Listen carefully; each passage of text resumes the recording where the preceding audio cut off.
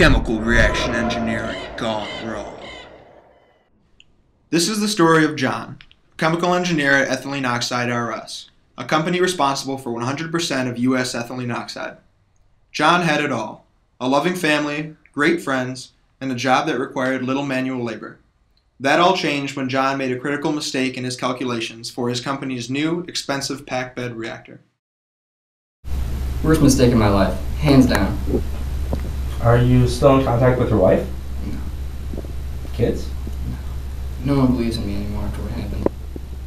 So, how did this all happen? It was such a small mistake, I thought. I never realized it would have such a big effect. What was the critical mistake in John's calculations? What event caused John's life to drift away? We asked John to take part in a reenactment of that fateful day at Ethylene Oxide RS. So thanks for coming out to see my presentation on this Thursday morning. So we have our new ethylene oxide, PBR. It's taking ethylene, takes an oxygen, creating ethylene oxide. It's just wonderful. So things are going well down at the plant. The weather's been great so far. There is some product being formed. There hasn't been any work injuries yet, and the Lions won on Sunday, so that's great. Things aren't really going well though, is less product than expected is being formed, and because of that we're really losing a lot of money.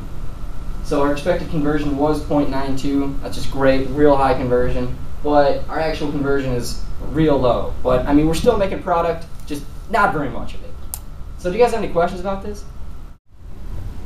So why is the conversion so low? What are you going to do to correct that? So I think we should hook up multiple PBRs in series then. You know, just really throwing money at the problem and hope it kind of solves itself. So, have you thought about pressure drop? What you talking about, pressure drop?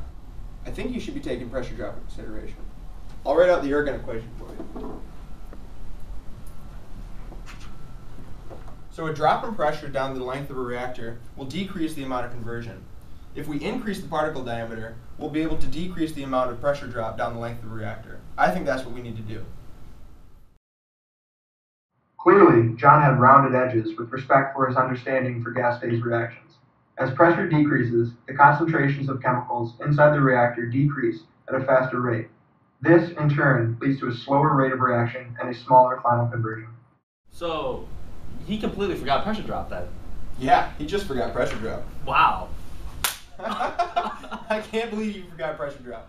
Wow, this is... All that money gone. You're fired. Oh, this is the end of your career. So, where are you in your life right now? I've been transferred to the first order liquid phase reaction division. It's actually great because I'll never have to consider pressure drop again. Before at the gas phase division, I couldn't walk around the plant anymore without having somebody laugh at me. And your new job site is in Columbus? That's where the liquid phase division is stationed? Yeah, I'm not really looking forward to that part. The people there I've heard are terrible. And do you have any messages for your viewers aspiring to be chemical engineers? Never ever forget pressure drop in a gas phase reaction. I did, and it ruined my life.